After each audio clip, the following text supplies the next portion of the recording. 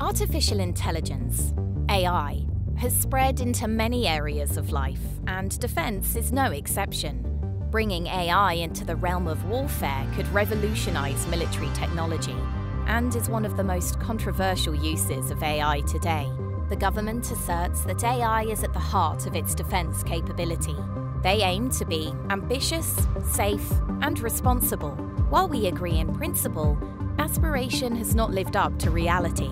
The AI in Weapons Systems Committee makes the following proposals, among others in its new report, to ensure the government approaches development and use of AI in autonomous weapons in a way that is ethical and legal, providing key strategic and battlefield benefits while achieving public understanding and democratic endorsement.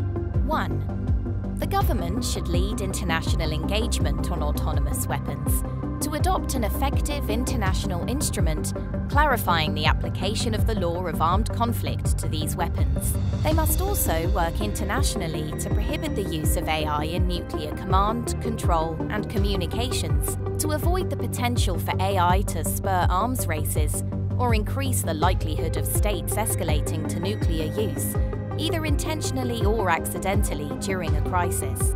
2. The government should adopt an operational definition of autonomous weapons to aid the UK's ability to make meaningful policy on autonomous weapons and engage fully in international discussions. 3. The government should embed meaningful human control at all stages of a system's life cycle, from design to deployment, to ensure human moral agency and legal compliance.